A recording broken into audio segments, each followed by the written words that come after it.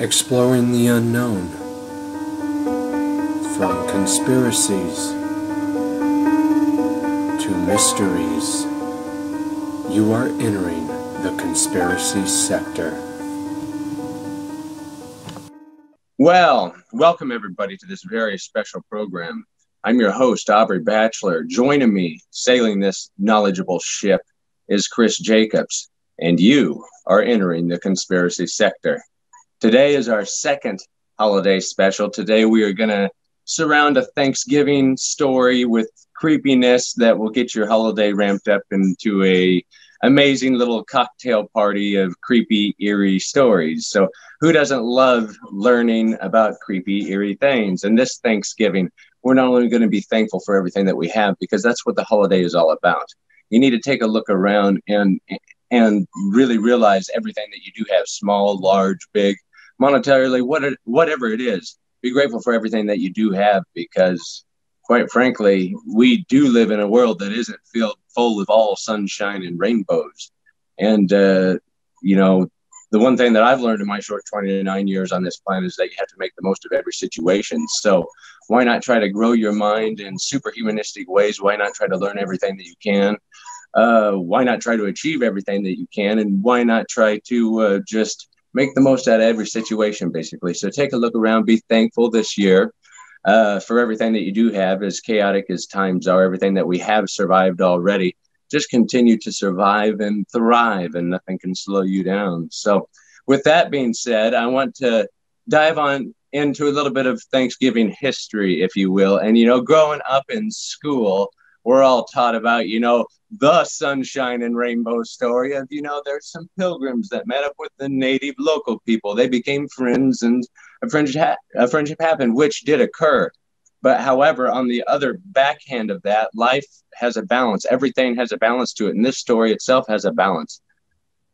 Let's start off with the pilgrims themselves. Look how brute and mighty that they were. Look at the skill set that they have. Look at the mental, not only brutality, but brashness and bravery that they had to take on the Atlantic Ocean, to take on that challenge of crossing, to survive all the hardships that it took to get across. By the way, the Pilgrims had a ship that wasn't fit to cross the Atlantic at the time, but they had to get away because they craved something new, a new adventure, which is what every human craves, essentially.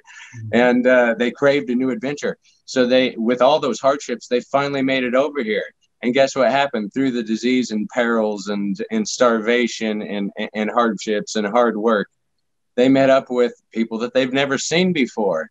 I mean, I'm sorry, but, imagine the shell shock there on both sides. The native people, who the hell are you guys? And the Pilgrims, well, who the hell are you?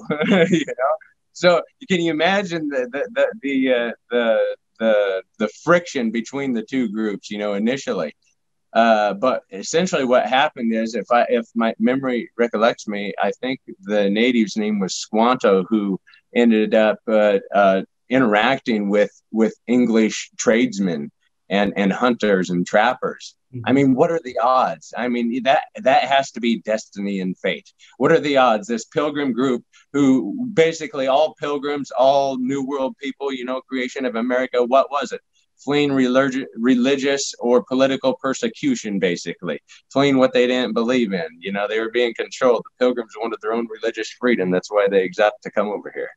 And Squanto sparked this friendship with him, though, because he learned English. I mean, what are the odds of that? He learns English, from English tradesmen. That just goes to show you the activity in the world, even at that time. I mean, there was, we live in this world of planes and everything and cell phones, we're more interconnected than ever. But if you can imagine, there's people walking and trading and exploring and taking one animal species to another part of the globe, I mean, that's about as cool as it gets if you can put yourself in those shoes. So through all those hardships, they sparked this friendship. Why? Because the Pilgrims agreed through all their hardships. They lost a lot of people. They needed help, in the new land, learning how to grow crops and everything along that line. They sparked this friendship. How? They promised Squanto protection from rival tribes. That just goes to show you, even natives, back in pre-American times, even pre-Pilgrim times, I'm getting at, their pre-program times and pre-exploration times, when it was just natives by themselves, there was all this animosity and division in the native territories, the different native territories. Certain tribes got along, certain tribes didn't, but there was always this animosity, in certain regions of different territories of tribes. So, when this happened, they promised protection for Squanto and his tribe, in return for helping them grow crops, everything along that line. So that's kind of the overall story of it. And this is what really happened on the first Thanksgiving. And it's from voanews.com. In the fall of 1621, the Pilgrims celebrated their first successful harvest by firing guns and cannons in Plymouth, Massachusetts. The noise alarmed ancestors of the contemporary Wampanoag tribe nation who went to investigate. This is how Native people came to be present at the first Thanksgiving, says Ramona Peters, Historic Preservation Officer of the Mashpee Wampanoag tribe, which suggests that paintings depicting Native Americans sitting down for a bountiful and harmonious meal with colonial families is basically a lie. The Wampanoag people men were not really sure what they were being told was actually true, so they stayed around for a few days. They camped outside, said Peters. This is the animosity, the friction initially. So there was not a lot of tension as well. All of these men warriors were next door in the woods at night in the dark close by, sleeping amongst, camps and one another. Thanksgiving with the Indians by N.C. Wythe is the painting in here, and it's quite a beautiful little, picturesque painting of the time. I wish I could broadcast it to you, but while the Wampanoag people have shared food with the Pilgrims during this strange fact-finding mission, they also hunted for food. What was actually eaten at the first Thanksgiving is far different from the turkey, mashed potatoes, and stuffing that grace all of our holiday tables today. According to experts at Plymouth Plantation, a living history museum in Plymouth, Massachusetts, we know turkey was plentiful in Plymouth Colony, but we don't know for certain that it was served at the meal. Plymouth Plantation's Kate Sheenan told VOA via email, the likelihood is very strong, though. Mussels, lobster, and eel were also available as well, and enjoyed both by English and the Wampanoag peoples. Plymouth Plantation attempts to replicate the original Plymouth colony settlement established by the English colonists in the 17th century, and makes educated guesses about what else might have been eaten on the first Thanksgiving table. English gardens probably produced cabbages, carrots, cucumbers, colewort or collards, parsnips, turnips, beets, onions, radishes, lettuce, and spinach, as well as sage, thyme, parsley, marjoram, fennel, anise, and dill, Sheenan says. Wampanoag and English women also cultivated beans, squashes, including pumpkins. Other foods that would have been available at the time of the year include Jerusalem artichokes, wild onions, garlic, watercress, cranberries, Concord grapes, and native nuts, including walnuts and chestnuts. Native people also dried out-of-season fruits such as blueberries and currants and added them to dishes throughout the year, Sheenan says. Although Americans now celebrate Thanksgiving on the fourth Thursday in November, historians can't pinpoint the exact date of the very first Thanksgiving. We know it took place over 3 days, sometimes between mid-September and early November in 1621, and was considered a harvest celebration following a successful planting of multicolored flint corn or maize, says Sheenan. It wasn't until 1863, during the Civil War, that Thanksgiving became a national holiday. President Abraham Lincoln furthered an idealistic Thanksgiving narrative for strategic reasons. Of course, political strategic reasons were thrown into having the first Thanksgiving. Mm-hmm. It's just natural that had to be thrown in there with what's going on now. A woman named Sarah Joseph Hale, the editor of an influential women's magazine, had a hand in convincing President Lincoln that the national Thanksgiving holiday would help unite the war-torn country, which, it was a socio-political move to try to reunite the North and the South after the Civil War to have this national holiday. Good idea, says Peters of the Mashpee Wampanoag tribe. It was the brainchild to have this national holiday called Thanksgiving, and its popularity grew through time. But it was actually a pretty smart move to establish something to unite families. During the Civil War, a lot of families actually split down the middle, brothers against brothers. So on the one hand, you see how this created up. I guess we get the basis of it. And, today it just goes into diving in, saying Native Americans commemorate Thanksgiving in different ways. Some consider it a day of mourning, given the rapid colonization and displacement of their people. Others gather with their families, but the Pilgrims aren't on their minds. So you see how, it created this friendship, but eventually created this division, then created this friendship again. Mm-hmm. So there's like this love, hate, sunshine, rainbow, and tragedy and darkness story to Thanksgiving. Like anything, there's been ups and downs. And I just want people, especially after learning, the more in-depth ups and downs nature version of Thanksgiving, which is the actual truth of Thanksgiving. Be thankful for everything that you do have, because quite frankly, we live in chaotic times, and we're as lucky as we are that we all haven't fallen off the teeter-totter yet. So just take a look around and be thankful for everything that you have. Yeah, and I couldn't completely agree more, because also now you see history repeating itself in a lot of different ways too. Right now, a lot of division, even with the political stuff. It's brother against brother right now, family member against family member, where they're split politically. Oh, and, yeah, straight down the middle. Yeah, it's straight down the middle. Like you have Trump and Biden supporters on either side, and you have COVID anti-COVID type or mask anti-mask type. Yep. Vax, no vax, mask, no mask, left, right, up, down, east, west, north, south. What other split direction do you want? This thumb that way, that thumb that way. Huh. Well, look at this magic trick. D D D D D D. Yeah, this is exactly go essentially. What's going on is it's some of these negative forces out there that are trying to keep everybody split and not unified. So they're creating all these for and against scenarios throughout history. When anybody tries to get unified, they find ways to split them, find racial differences, find political differences, anything. So now more than ever before, at this time of year, even now, it's it's time to set those things aside and actually be more unified. And we got a doggy in the show too. Yeah. Yeah, he's been scratching at my leg, so I figured I better appease the beasts. Appease the beasts, I tell you.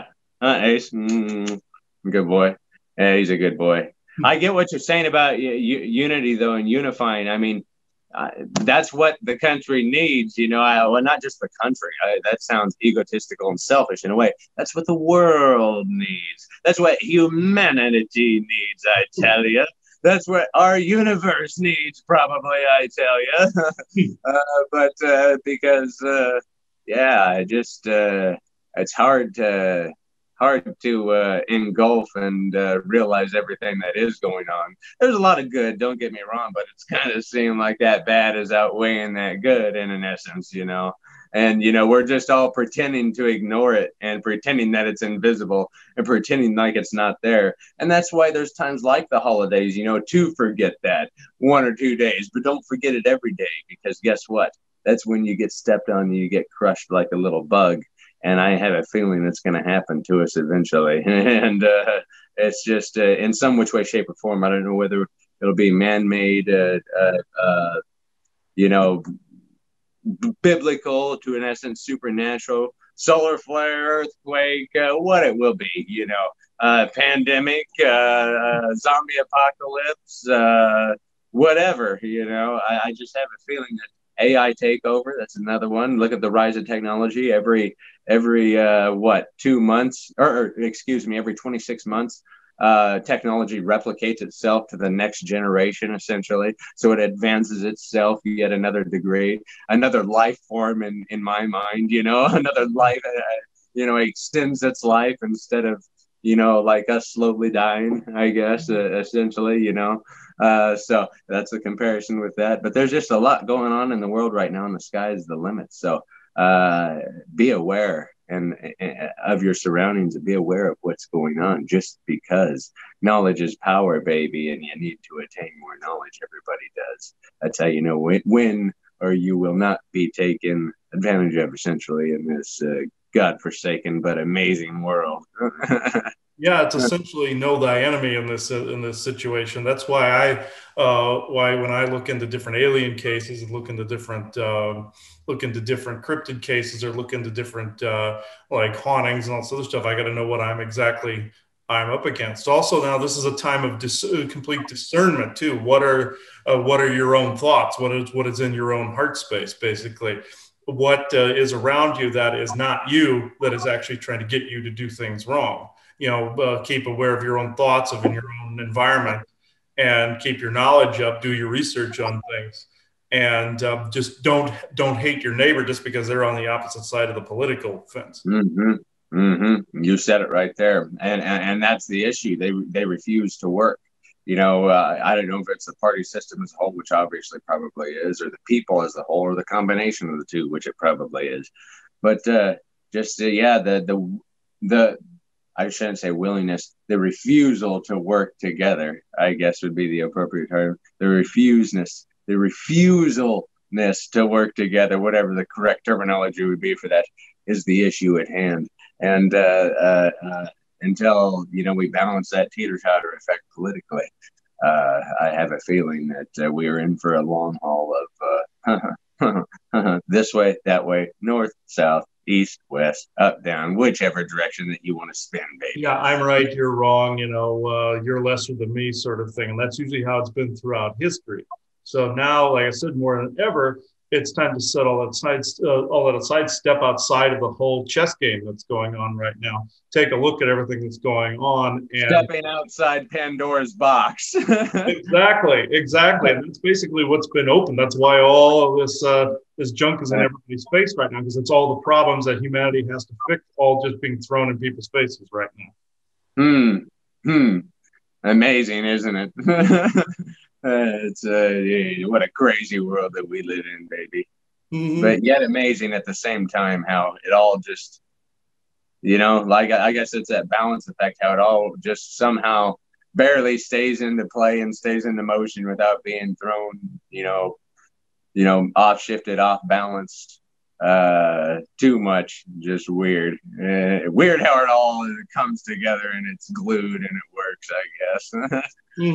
Exactly. And what is old, is actually coming out now. Both good and bad things that are old are actually coming into play now. Things that have been forgotten, histories and cultures that have been forgotten, like the Tartarian Empire, for instance, that was lost to history. That's coming back out now. There's tribal histories that are coming back out. There's also negative and positive beings that are coming back out.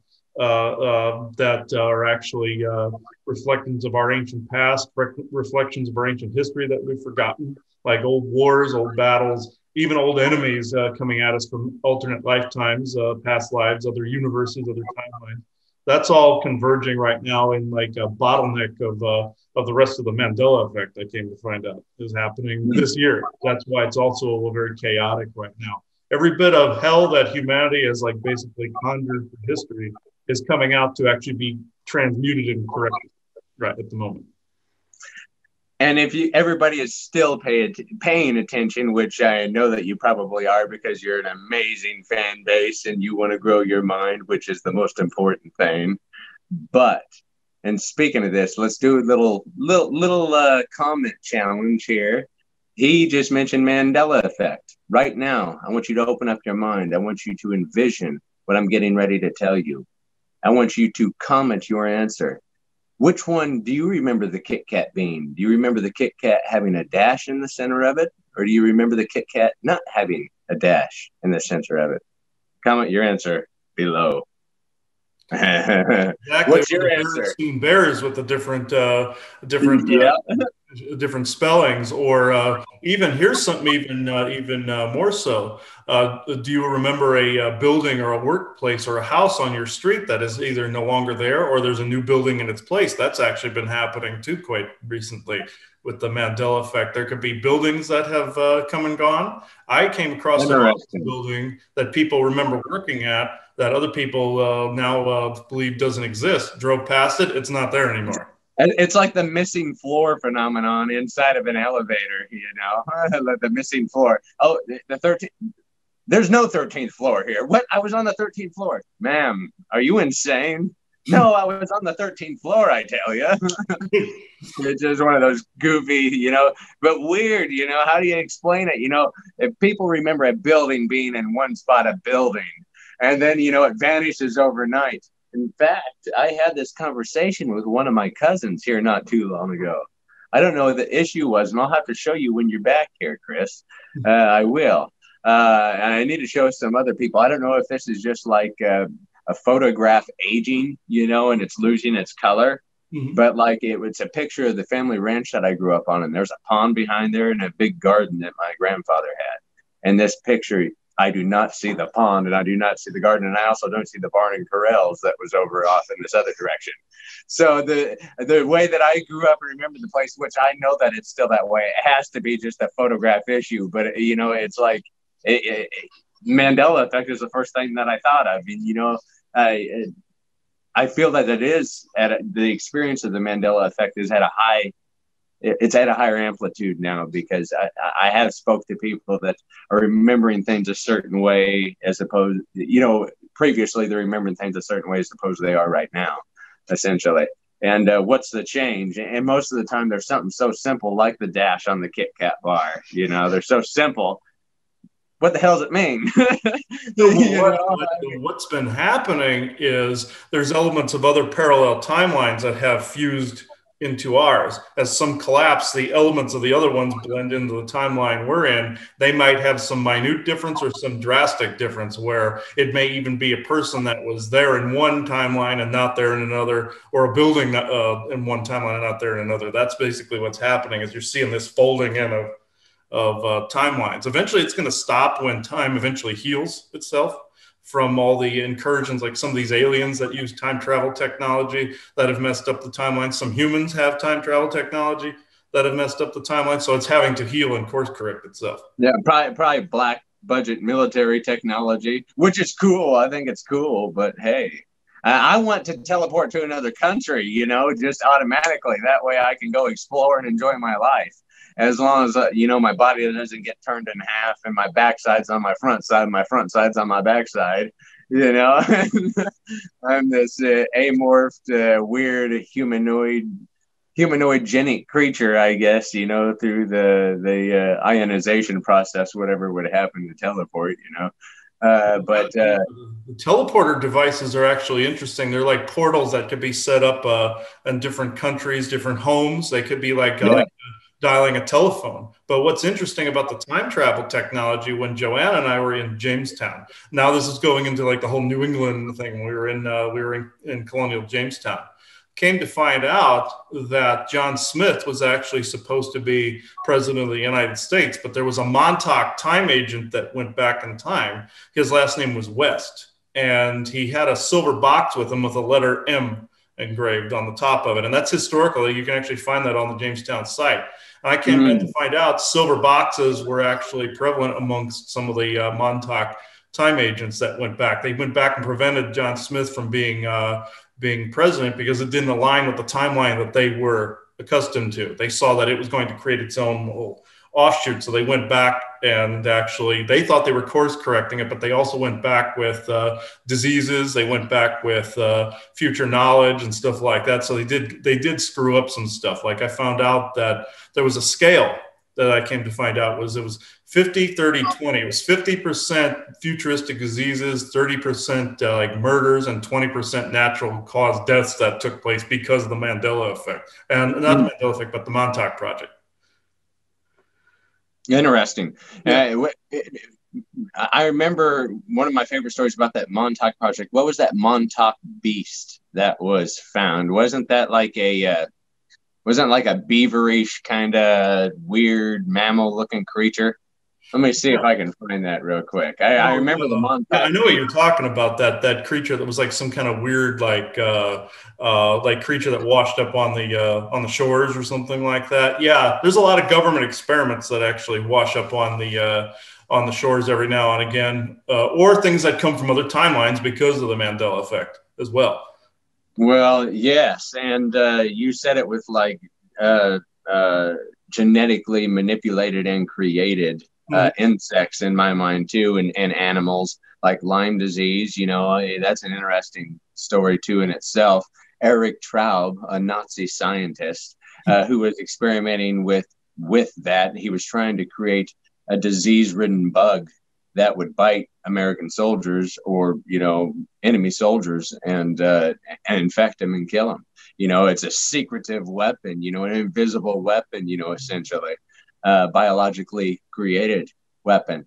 Under Operation Paperclip, where many Nazi scientists came to the United States, their war crime charges were waived as long as they'd start developing this technology for the United States, which, look, Technology replicates itself. That's the huge advancement here, and that's why technology is utterly changing the world and making the world a crazier place in my mind. It's making it better, but making it worse at the same time, essentially. And becoming very, very, very powerful. Hello, Skynet.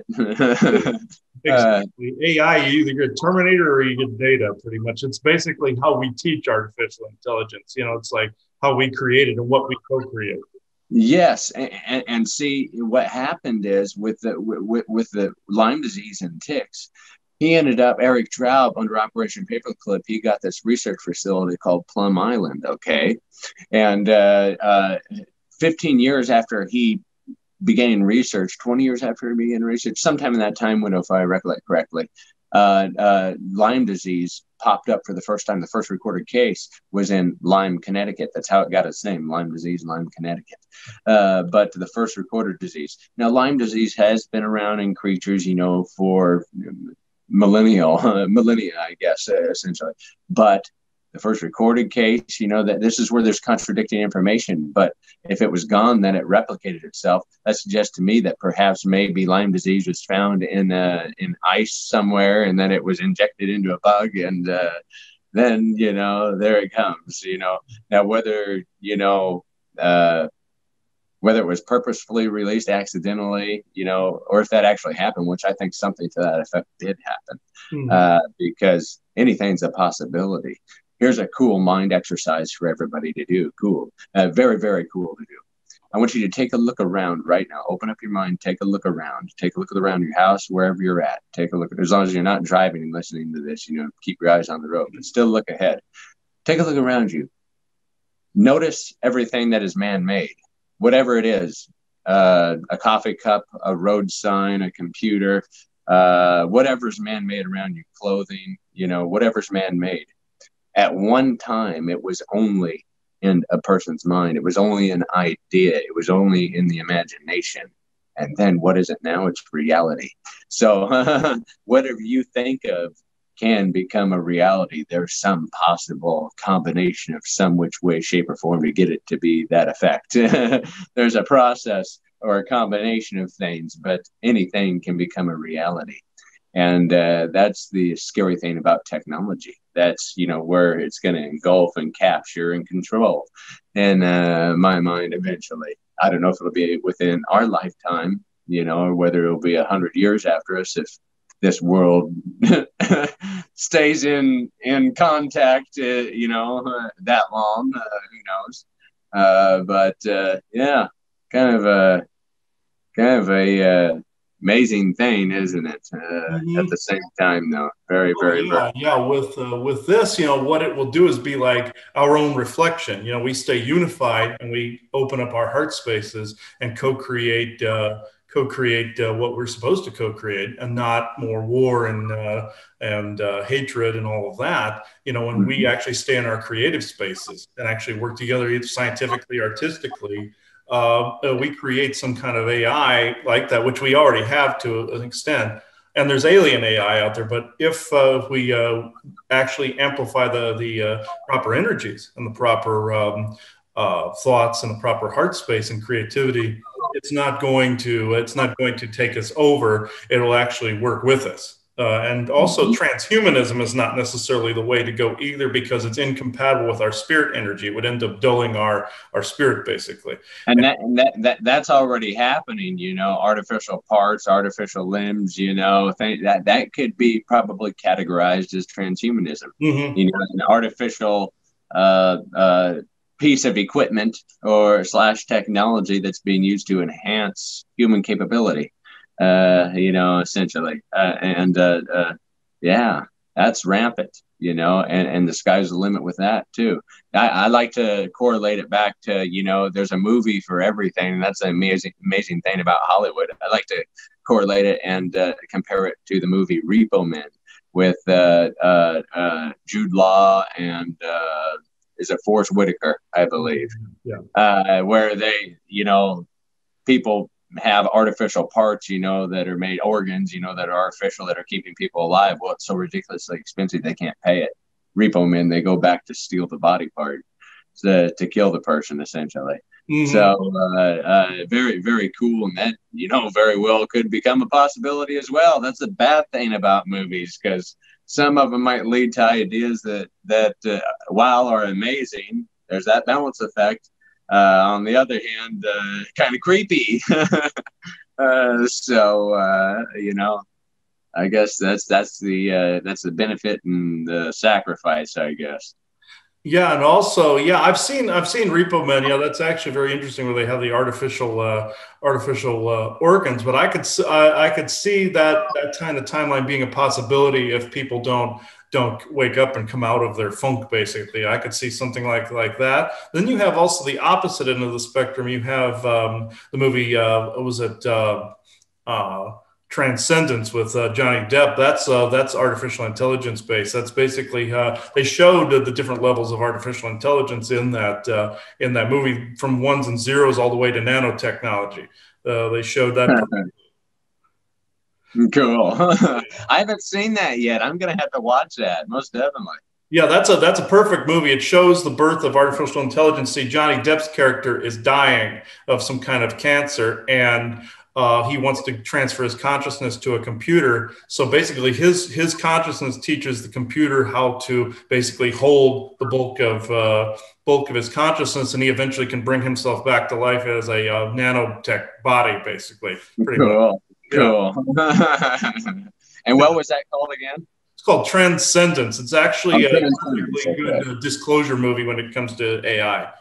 I'm surprised I haven't seen that yet. I really like Johnny Depp too. I don't know why. Good job with that one. But yeah, this what I know.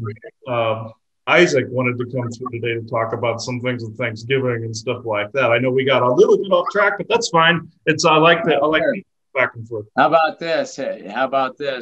I'll tell a little bit of story, and maybe Isaac can pick up on about who the Wampanoag people are.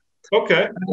Just describe something about them after I will go back into the Thanksgiving realm, and I'll describe I'll go into detail about who they were as a people. And that's a glorious thing about Native people too. They lived off the land, and physically, mentally, spiritually, they were just very in tune with themselves. And that's why you can learn a lot from Native peoples, and especially the I like to call ancient crafts, that they attained, just the knowledge it took to, especially, back in the day, for people as a whole, just to survive the hardships, and you just learn a lot that way, I guess, mentally, physically, and spiritually, and it's hard to put yourself in their shoes in today's world. I guess that's a tough thing to do. But this article is from Plymouth.org, and it's Who Are the Wampanoag? The Wampanoag are one of many nations of people all over North America who were here long before any Europeans arrived, and have survived until today. Many people use the word Indian to describe us, but they prefer to be called Native people, which I agree. Our name, Wampanoag, means people of the first light. In the 1600s, we had as many as 40,000 people in the 67 villages that made up the Wampanoag Nation. These villages covered the territory along the east coast as far as west, I'm going to pronounce this, hopefully, West Augusta, today called Weymouth. All of what is now Cape Cod and the islands of Nantucket and Noipi, now called Nantucket and Martha's Vineyard. Okay, cool. And southeast as far as the Pokanoket, now Bristol and Warren, Rhode Island. We have been living on this part of Turtle Island for over 15,000 years. The Wampanoag, like many other Native people, often refer to the earth as Turtle Island. Today, about 4,000 to 5,000 Wampanoag live in New England. There are three primary groups, Mashpee, Aquinnah, and Manomet, with several other groups forming again as well. Recently, we also have found some of our relations in the Caribbean islands. These people are descendants of the native Wampanoag people who were sent into slavery after a war between the Wampanoag and the English. See, there's that togetherness and the division. We as the people still continue our way of life through our oral traditions, the telling of our family and nation's history, ceremonies like the Wampanoag language, song, and dance, social gatherings, hunting, and fishing. The Wampanoag homeland provided bountiful food for fulfillment of all our needs. It was up to the people to keep the balance. There's balance and respect for all living things, and to receive all the gifts from the Creator. We were seasonal people living in the forests and the valleys during winter. During the summer, spring, and fall, we moved to the rivers, ponds, the ocean to plant crops, fish, and gather foods from the forests. See, that's how beautiful it was to live back then. All that fresh food, all that nature escape. There was no stress. That's why people had better, longer lives, really. On the whole scheme of things, the only thing that killed people was disease, because we're better sanitized nowadays. And, there was more bloodshed and war back then than there was now, because we have more laws and rules and regulations to control all that. But because of the many changes in North America, we as the Wampanoag cannot live as our ancestors did. We adapt, but still continue to live in the way of the people of the first light. So very, very neat little article that kind of describes the Wampanoag people. But maybe Isaac would like to piggyback up off of that and describe, kind of maybe the hardships that they went through and how they grew as a person, as a people. Yeah, that'd be great. Your audio has kind of gone down a little bit. Can you hear me now? Talk once. Let's see. Of course, we would be having technical difficulties, wouldn't we? Yeah, it's a very muffled sound. It's like talking like that, really low. So it's like really. See, this happens, folks. Technical difficulties always. Yeah. Well, I imagine so. That's usually the case, is it not? Yeah, you're a bit louder. It's muffled, but you're louder, so that's fine. All right. Perfect. How about that? There we are. It sounds like it's on old-timey radio, but that's fine. Let's see. Too bad we don't have any old-timey percolating music in the background, but oh well. Exactly. So we'll see what Isaac, did you want to come through and make sure it's you? Nice. Yeah, before while you were talking, he was showing me images of when things kept falling apart and then coming back together when like the Wampanoag, for instance. So when they went against the English, he was showing me okay, he's showing me images first. So it's like where like the both the English and the native peoples were actually getting possessed by different beings, like different draconian consciousnesses and stuff like that. I'm seeing different like different beings like coming up either out of like along the coast, out of the water, or like I'm seeing different lights too. I'm seeing different like orbs and such too. That both sides were seeing, and I believe this is what was causing them to actually fight and then come back together. Very much the same way as different entities control people now. It's the same thing. So, okay, Isaac, did you want to come through? Is it safe for you to come through today? Let's see. Okay, let's see here. Okay, don't have my crystal out, so you can just use me for the moment. Let's see. And Isaac, whenever it comes to native cryptids, cryptids that have haunted the natives for centuries, millennia, I know that the skinwalkers have been very, very prevalent, and where the skinwalkers an issue for the Wampanoag peoples. Yes, indeed, the skinwalkers were prevalent. That goes back to our previous conversation on werewolves and dogmen. Some of them were conjured using either satanic rituals or nature rituals that were hijacked. We're not saying that all dogmen are bad. It's just some of them have been linked to different rituals involving conjurings and the like, either satanic or some kind of curse or spell, very much like your Skinwalker Ranch and or Rougarou mythologies. This is also has been taking place in and around where the Wampanoag came from, and during the times of the English and Wampanoag conflicts. This was these cryptids were quite actually prolific around that time, stealing different people from both sides of the conflict, either stealing people and or children. This actually happened in England as well, and in parts of Europe. This actually coincides with a past life of his own, whereas he himself experienced an expression as one of these dogmen and or person also that was actually had family stolen by one of these dogmen. In the situation that you are actually mentioning currently, there are also beings that would come out of the water, such as certain octopi energies that occupied Atlantis, that also, as you'd say, unfroze for a temporary amount of time and were conjured from an area underneath your Atlantic Ocean at that time. This is also where some of those lights came from. There are good and bad mer people as well that were involved in these conflicts. There were mostly bad reptilian entities that were involved in these conflicts and causing these conflicts. And there is also artificial intelligence of the alien kind that was also involved in these particular conflicts, causing and or draining energy from these particular conflicts. The Wampanoag people are actually descendant from tribes that were actually from both Lemuria and Mexico, as well as earlier Lemurian period, you see. The Lemurians, even though they're on the West Coast, conjured, as you would say, many different tribes people, including Polynesian and some native people. Wampanoag actually were some of those that interacted with Atlantis. They're descended from the Lemurian tribes that were posted on the East Coast during the Lemurian and Atlantean conflicts.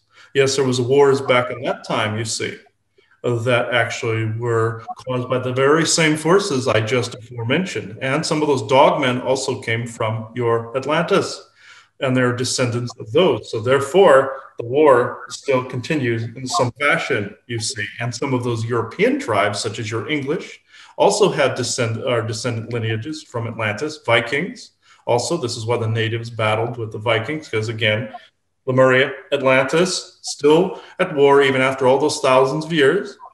This is a conflict that has regurgitated and perpetuated itself through history, even through different peoples that may be the descendants of both of these particular areas of the world. I got one more cryptid creature for you since it's Thanksgiving kind of lore time. These are trickster spirits that like to steal things and just play, mischievous little games on people. Pugwudgies. How were they in, kind of more colonial times? Were they an influence in anything? Most definitely, and they are a heavy influence now in stealing things. Nickname I give them are puke midgets, as in pugwudgie. But in fact, they actually are a very, as you would say, large pain in the ass, because they actually are a small tribal group that exists in many of your wooded and forest areas, very much almost like your Ewok-looking tribes people, even though that is also a dogman species as well. The Pugwudgie is actually more of a hominid species that is more of a cousin to humans, but also a cryptid type, very much like your Sasquatch and or forest person. But these particular pains in the butt actually go into your houses and actually steal keys, stones, coins, and anything they can actually grab. Sometimes they knock things over and break them if they cannot steal them. Some of them are nice. Most of them actually are pains in the butt. But does not mean that humans get to abuse them eventually later through conflicts or wars.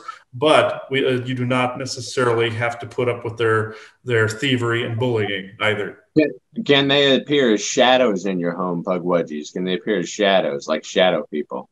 Yes, they can. They would be roughly between 3 and 4 feet high, and they would actually be covered in hair. And yes, given their different dimensional and frequency difference to humans currently, and the fact that they can come in and out of different frequency pockets with using different sound variations and different vocal variations, very much like the forest people, yes, they would appear as shorter shadow people in your home. And I just want to say real quick to the audience, if you've had a shadow person experience, no matter what the nature, where at, share your story below. Don't feel ashamed to share your story. They're quite interesting, and it's a very common phenomenon that people are experiencing. And no matter what it was, whether in a dream state, whether you're awake, no matter what, share your shadow people stories. We want to hear about them. Yes. And when it comes to another cryptid creature that kind of haunts the East Coast, there's one that's been known as the Dover Demon. Do you have any information on that? The Dover Demon. This is actually a composite of actually multiple paranormal experiences, but the majority of what the Dover Demon actually is are not only a mixture of elemental mischievousness, but they're also different. More of the hostile cases of the Dover Demon would be more reptilian in nature. And I know that, like, throughout time, you see these supposed different, like, demonic hauntings. Do you think that this is possibly just a demon sent to an area that was supposed to torment the area for a certain amount of time, or? Yes, indeed. There actually are instances where some of these demon and jinn types are actually sent to different areas in which to either drain energy and or torment the people. However, there are also Draco reptilians, which are the classic demon types with the horns, you see, that actually go of their own accord and also are sent by their Orion handlers to actually torment and drain energy out of particular areas. There are feral versions of them that actually grab humans if they venture into underground caverns and caves. But there are some that do wander through the towns and villages even now that actually do actually either hold the energetic space, stalk people for centuries in their family lineages, or actually drain energy out of a multitude of different humans and crowds within a variant of different either events or sporting events in different parts of your country. But yes, these things do occur. Yeah, it's kind of almost like everybody's had that feeling too. You go from feeling good, just like a wall hits you, and you just don't know why. It's just like a complete change in your behavior, and it's just weird how bad energy can affect a person. Perhaps you've been bitten. But when it comes back to, let's roll back around to like Thanksgiving. Real quick, let me find my page I was on. When it rolls back to Thanksgiving, what are some of the best festive, what are some of the best festive, kind of a weird way to word this, because I'm trying to combine ancient lore with like modern day. I guess, how do you think the future of Thanksgiving will evolve to be? I guess would be the correct way to be. Do you think Thanksgiving will continue to be festive, or do you think like this, what's going on in the world right now is kind of around the holiday times especially, it just kind of feels like it's a separation tactic? And I know that the virus is serious, but how do you think the celebration, the evolvement of celebrating Thanksgiving will be? Well, it will actually be for a time picked apart, picked apart for things that no longer belong in it, like different religious type of gatherings. Like, say, it is involved in Christianity at the moment as a Christian holiday. It will actually evolve into an everything holiday where it will not pertain to any one religion, but it will actually be picked apart for its truths and not truths, either historically, religiously, or spiritually. This will actually begin to evolve into more of a wholeness concept, you see. And Christmas is pretty much the same way. They will pick out different indoctrinative false beliefs that people have integrated into Christmas and keep the unity. In time, the different names will change to not actually involve any religious figures. Thanksgiving will stay the same, but other people will call it different things because it still is a day to be thankful. Christmas will actually become a variant of different names not just encompassing what people believe the birth of Christ to be. Some people will be sticklers about what the actual history is and start to morph the name. Now, none of this completely matters, even though truth and history does matter. What matters is the unity factor and the working together, basically the definition of what both of these days are supposed to mean. Very interesting. I'm going to ask you kind of a wild question here. Do you have any information how people can better their health at this time? Is there kind of a tea that you could recommend? I know temperatures are getting colder and, 6 seasons around the corner. Do you have any information on a kind of a wild tea that people who are curious and adventurous and people who would like to better their health might be able to try? Some recipe or something of the times right now that would be healthy and fitting and random for somebody to be curious and try. Well, it's actually more of a composite, you see, based on the person's own individual preferences. Anything that is organic and not GMO based is actually more preferred. Anything that you can grow versus anything that you just get from your Walmart, let's say, or you get something from a local market where somebody has organic teas. This actually does work. Different ones fuel different abilities, such as hibiscus, for example, actually brings down your blood pressure, and different teas, such as your chamomile, actually calm. Now, a combination between, say, your green tea for flushing out different contaminants, and a combination between green tea and your hibiscus tea actually will flush out contaminants and keep certain blood pressure at bay if this is a problem for yourself. In your winter time, with it being cold, of course, you can heat these things up. Some of your Japanese concoctions for different teas, such as jasmine, actually help out quite beneficially by flushing out contaminants again out of your system. So anything that is beneficial to flush contaminants out of your body is actually the most beneficial as of right now. Very interesting. There is one spice that we all love this time of year. There's a few of them, but there's one that I feel like just kind of, when you see it, you know it, and, you remember the taste of it, and that's cinnamon. Do you know anything about the importance of cinnamon, especially like historically, spiritually, medicinally? Can you give us any information on like the history of cinnamon, I guess, and how it can help better a person? Cinnamon is another one that actually will help clear out, but at the same time, on an etheric level, it actually is not necessarily clearing the space around people. It's actually absorbing the different contaminants in the air, and is actually transmuting some of the different contaminants in the air. If you put it within your teas and your coffees, it'll actually help denigrate some of the poisons that have actually been put in some of your foods. Not that you would put it on everything. I'm just saying that it actually helps to absorb some of those contaminants. Also, if it is actually placed within, you would say, tincture format within either an alcohol or non-alcoholic base, it can actually be turned into an absorption orgone piece, as it were, or an absorption actual jar to actually help filter different contaminants within your ethers. Within the body, it actually helps rebalance some of the body's pH levels and balance some of the contaminants that are within, very much like a sponge.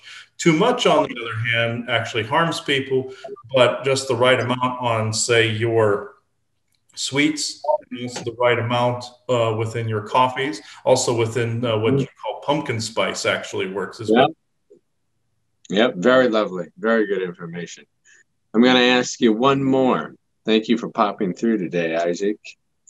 What is the best information that you can give to people through Thanksgiving and for celebrating Thanksgiving? How can they enjoy and enhance their lives during this supposed to be time of celebration, but the time of separation?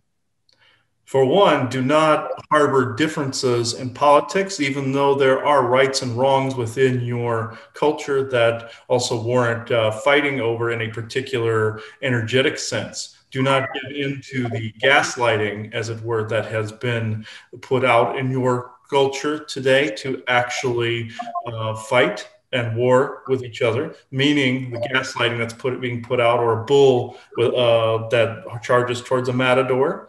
Do not give in to some of the information that wants to make you more violent and more and harbor more feelings against your own man and your family members on your Thanksgiving. If you are around people that you find toxic, why be in the room with them? So you see, find your own meaning for Thanksgiving, find your own creativity. But if you absolutely have to be around people that you don't only see but once a year, just know that the way to actually ruin the ether is to actually conjure arguments amongst all of these family members, have debates, have healthy conversations, but do not give in to the different programming that has been supplanted within people to actually be divided. Good information. Thank you for popping through today, Isaac. Thank you. It's a pleasure being on here. Looking forward to future shows. Yeah, and me most definitely as well. Thank you. Yeah, Eva popped in for the last one too. So yeah, yeah, it's interesting. He chooses to be on here with us primarily. We'll see if anybody else at some point comes through too. But yeah, that's actually very interesting. He was showing me an image of like when people meet for Thanksgiving dinner and everything. And there's some people that only meet once a year and at the Thanksgiving. And usually it ruins the whole thing if somebody brings up politics, religion, or anything like that. So yeah. Football. Yeah, exactly. Football and politics. Yeah.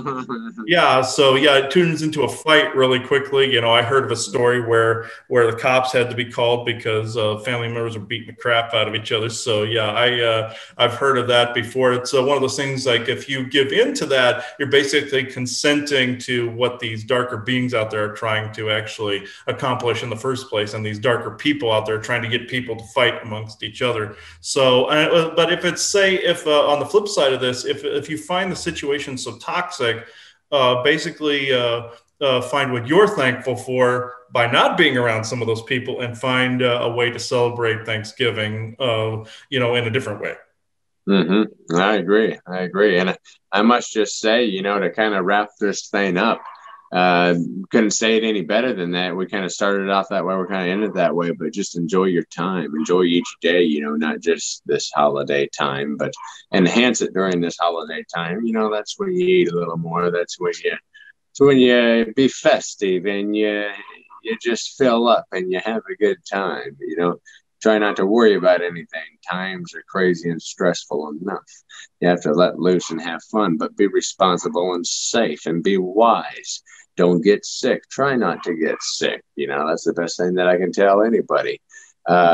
Just take care of yourself mentally, physically, and spiritually.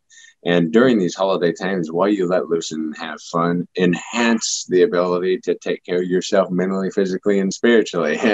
Ramp it up. And there's only benefits to that. There's only long-term, short-term, immediate benefits to that, all three of them.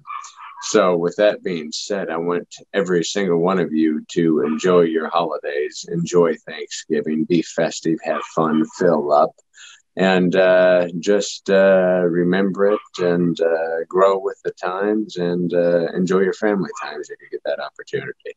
But fill up, have fun. We'll see everybody in the next episode. Chris, anything you want to say? Yeah, just be thankful for what is going on in your life right now that is positive. Learn from what is actually going on that isn't, so you can move on past it. And Isaac has a joke to end this off. He goes, and be thankful for puke midgets, everybody. Is what yeah.